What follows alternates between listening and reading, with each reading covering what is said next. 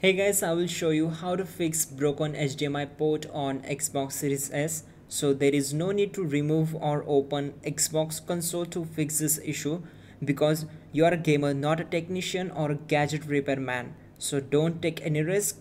You can use ear cleaner stick to remove dust and debris from the ports.